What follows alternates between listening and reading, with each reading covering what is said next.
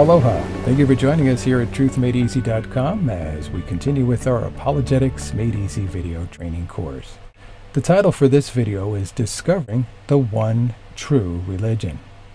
As we've seen in our last two videos, there are some significant differences between the religions. So how do we go about identifying the one true religion or worldview?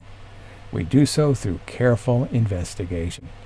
Just as the astronomer explores and the scientist researches, just as the forensic detective pieces together evidence, so we, through science, evidence, logic, and philosophy, will carefully investigate the evidence, compare what atheism, pantheism, and theism teach, and determine at the end which religion is the one true religion. In fact, once we've completed our investigation of just point one and proven that God does indeed exist, one group is immediately eliminated from the three main groups of religions and worldviews. Which group would that be? That would be atheism. Why? Because atheism teaches that there is no God.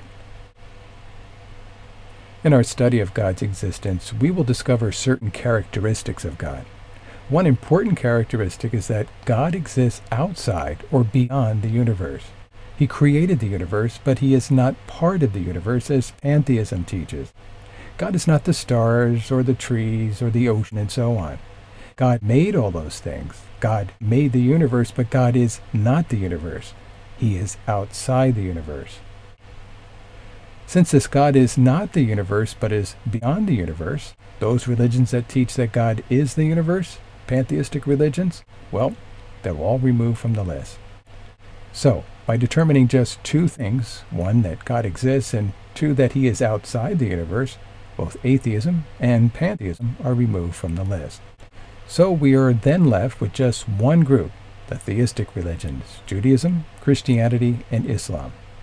As we continue our investigation in future videos, we will determine that of these three remaining religions, that Christianity is the one true religion.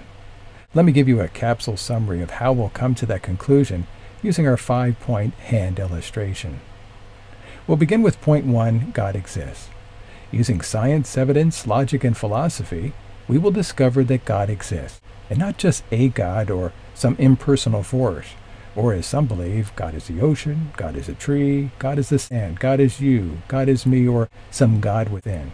No, this is a personal, infinite God who is timeless, immaterial, and non-spatial. A supernatural being who is unimaginably powerful, supremely intelligent, and absolutely morally perfect.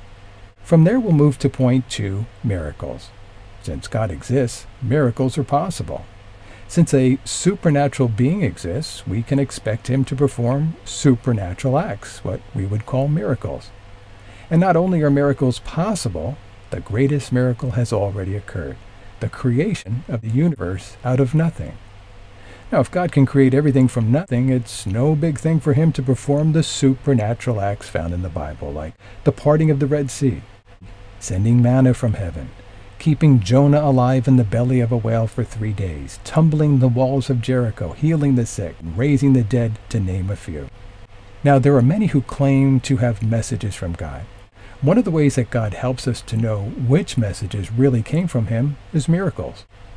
God can use miracles to confirm a true message from him and confirm his true messengers like Moses, Elijah, Elisha, Jesus, the apostles, and others. Next is point three, the New Testament. Here we'll discover that the New Testament is historically reliable.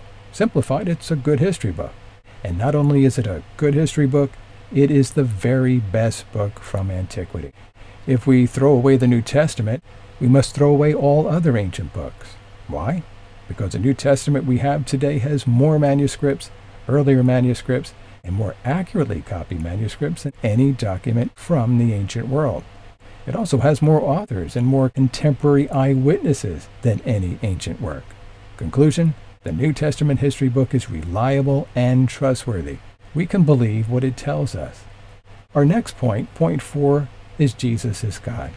The reliable and trustworthy New Testament tells us that Jesus Christ claimed to be God, and he did so in 9 different ways, including the claim that he was the great I Am, the Yahweh of the Old Testament, the one who could forgive sins, and so on.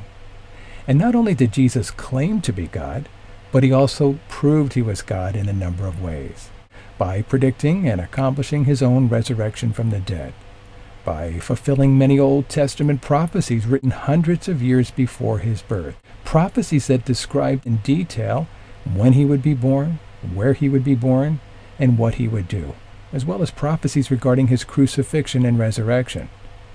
Jesus also proved he was God by living a perfect and sinless life, something that no one else has ever done. Lastly, Jesus proved he was God by performing supernatural miracles, turning water into wine, feeding 5,000 people with 5 loaves and 2 fishes, healing those with diseases, opening blind eyes, making crippled people walk, raising the dead, walking on water, accurately predicting the future, ascending bodily into heaven, as well as many other supernatural acts. From this, we will see that Jesus not only claimed to be God, but he also proved he was God. We then move to our last point, point 5. The Bible is the Word of God. We know that whatever God teaches is true. What did Jesus, who is God, teach? Well, he taught that the Bible, both the Old and New Testament, is the Word of God.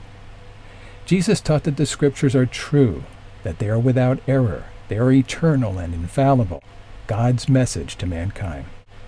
Therefore, the Bible is the Word of God, and whatever it teaches is true. So, our overall conclusion, looking at our 5-point hand illustration here is: 1. God exists. 2. Miracles are possible. 3. The New Testament is a good history book. 4. Jesus is God. And 5. The Bible is the true Word of God. Based on all this, we will conclude that Christianity is the one true religion. Now, as I mentioned earlier, we have yet to prove any of these points. That's what we'll be doing during the remainder of this course. Now, once we have proved that Christianity is the one true religion, and proved that each of these points is true, we would place it on what side of our truth and taste slide. It would go on the side of truth. And just as 1 + 1 = 2 and the earth is round is true for everyone, Christianity would be the one true religion for everyone. And the Bible would be the one true Word of God, the true Scriptures for everyone. Now, you'll also remember in our studies of truth that the opposite of true is false. Well, if Christianity and the Bible can be proved to be true, then any teaching that differs, is opposite of the Bible, would be false. Does that mean that everything taught by other religions and worldviews is false? No, not at all. Again, it just means that any teaching that differs from the Bible is false. Let's look at some examples.